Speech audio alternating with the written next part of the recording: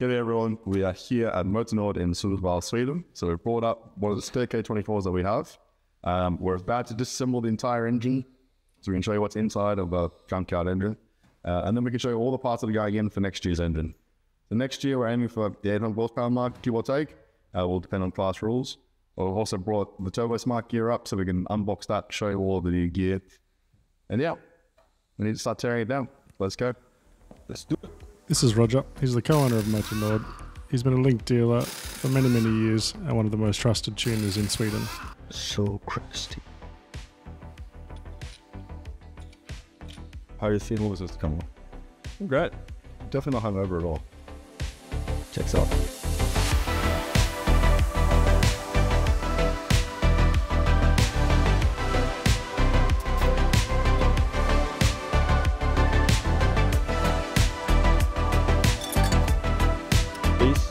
Take off the oil from there? Yeah. Yes. So 5 minutes from now.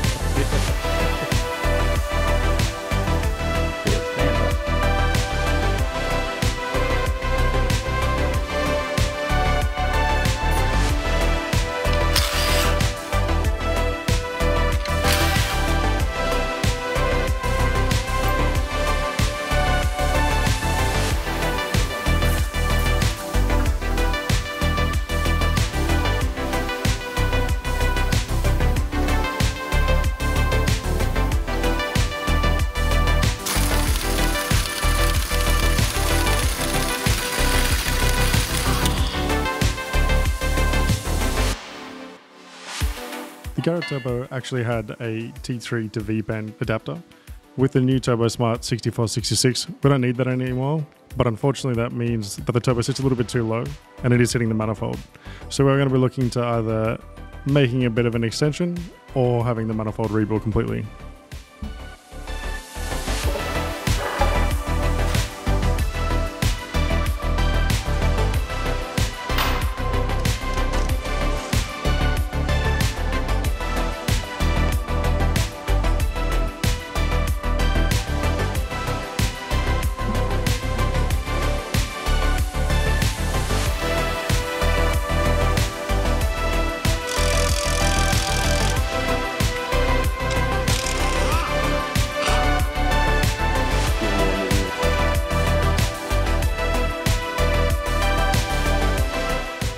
So removing the balance shafts and also the oil pump. Because we're in dry sump, we can hopefully get a much lower profile on everything. We have noticed a nice little dent in the oil pickup. Hopefully that was done during transport and not during operation of the engine.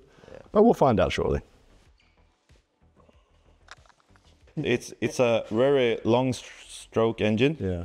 So it's a 4-cylinder or very badly internal balance. So they're running really rough. Yeah. So the balance shaft, even that's out, so the car won't vibrate in like a normal road car. So, but on a race car, doesn't matter. It's just taking comfort. Yeah, even though the K20 or K20 N24 is already known for being quite a vibration-heavy engine. Yeah. Even with a balance shaft. Yeah. Jesus. That's a tight one.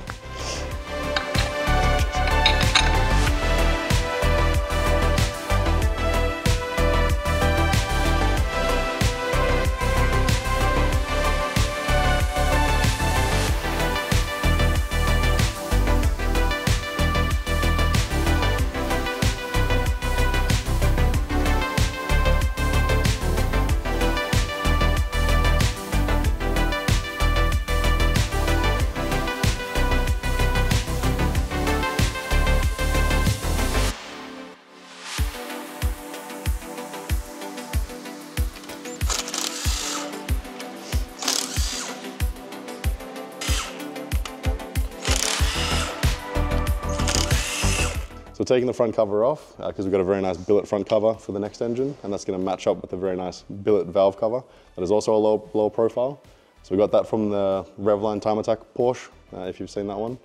But yeah, it's going to be a very pretty engine when it's put back together.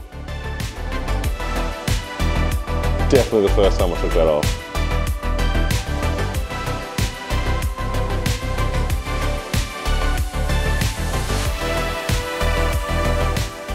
So we're taking off some of the timing gear at the moment.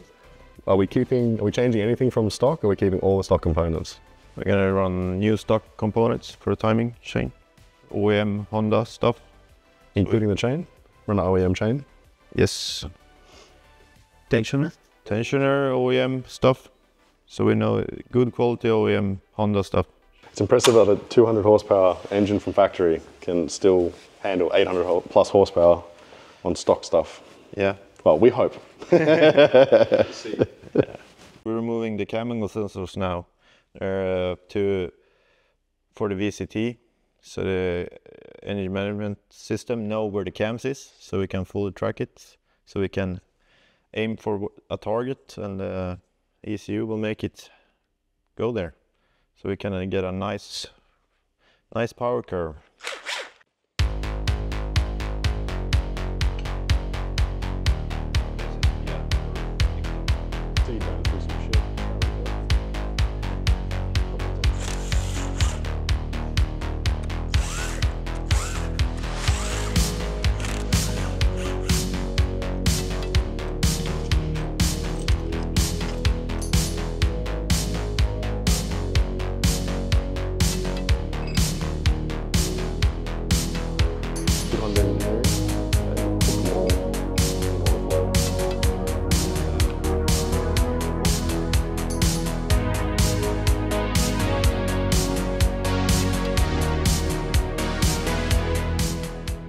Look, it's 3 cam lobes on the VTEC cam, 2 small and 1 big. The small ones is without VTEC.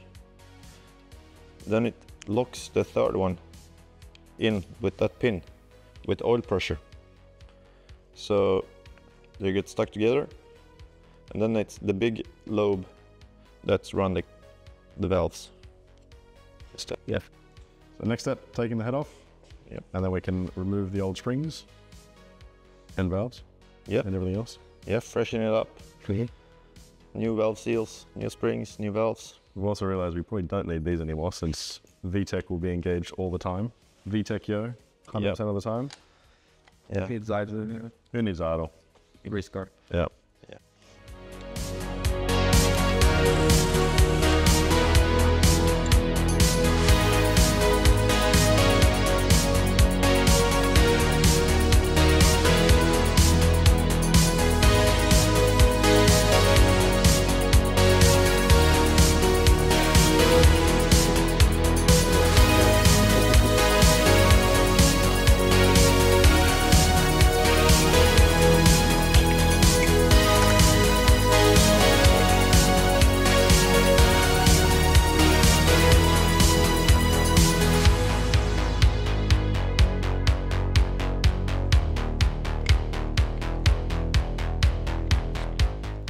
How long has Motonor been a business for? In the current form, from early 80s. And me and my brother took it over 2015. I've been working here for 20 years.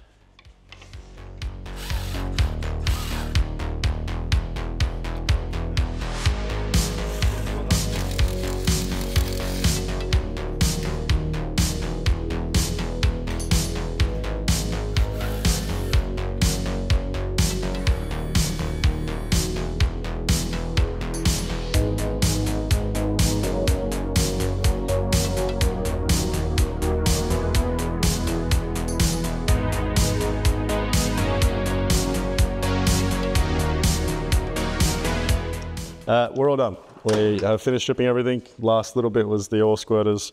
But yeah, it's ready. Roger has a little blasting set up over there, so we're going to media blast the whole block, wash it, get it all prepped, and then luckily next door they have a machine shop, so they're going to do the sleeving for us, but we need to wait for a bit of a slot in their queue. So probably a few weeks until that gets done. Obviously, it's also going into Christmas now, so everyone wants a bit of a break from the year. Hopefully January, February, sometime we'll come back up and start the assembly phase. Future Reese here. I just wanted to jump in before we show you all the new parts going into the engine. Roger's done an amazing offer for us. He's going to do a discount for anyone who's watching. So head over to the website. The link is down in the description. type in Forza 10 and get 10% off a huge range on the website. Thanks. So yeah, now we're here with Roger from Motonord. We're gonna have a look at all the parts that are gonna go into the engine and how he helped us choose everything and why we're using what. Yep. And yeah, What's up to it? First, for the block, is to always start from the bottom and work our way up. So we're gonna use start-on dry sleeves for this one. we had a bit of a discussion, right, about whether to go to the mid sleeves or the dry sleeves. Yeah. And for the power lever, we're gonna run it. And for what you're gonna use it, I think that dry sleeve's gonna be the best choice to hold up, and for cooling and stuff like that. We don't. Once we step up the power, then we can. Yeah, that we maybe have to go up to a mid sleeve or even a billet block. So Rhys got a little bit excited behind the camera. Yeah. You can hear the chuckle. I was like, "Ooh, billet." Yeah, not yet, but right. yeah. So, but this is a good in between for pistons. We have KA pistons for it. It's the Ultra series. I love the with the nice coating on. so it keeps the heat. Yeah, Separate separate from the crown, so you don't get detonation points and stuff like that so easy. What compression ratio are we running? We will measure that anyway Yeah. when we assemble it to totally find out the real compression. Yeah. The 9.5, 10, I think it is. Oh wow. Something there, because you're gonna run E100. Yeah. It's not gonna be a problem at all to run around 10. We're gonna run some proper big boys pins for it so they can withstand all the cylinder pressure. So that's not gonna be a problem. That's beefy. Yeah. ZRP I-beam con rods for the steel with Amco 18 bushings. And we're gonna be running stock crank, Stock crank, stock block, just sleeves. with sleeves. Yeah. Yeah. And then for the head as well, stock head, stock cams, and Yeah, and a Supertech full kit for the valve train. Supertech Inconel exhaust valves, stainless steel inlets. We use Inconel on the exhaust because heat management. The Inconel takes a lot of heat, and it's not that much heat in the intake side, so then we get away with running a steel one. Supertech's dual spring kit. That's good for 9,500 RPM, this kit. yeah. So the plan for this engine, right, it should be in the 700 to 800 horsepower range. Yeah. I've been seeing a lot of people building similar engines and saying like it's good for 1,000.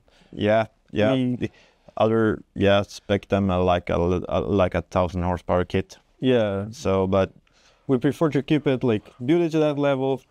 We can even go much higher because of the class rules, so we're stuck with that.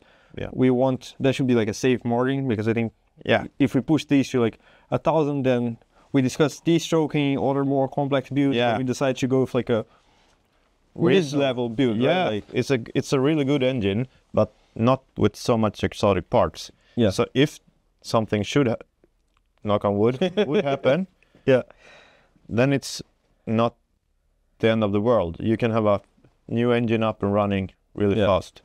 Yeah. Now on the power lever you're gonna use it on, I think it's gonna be really good and really reliable.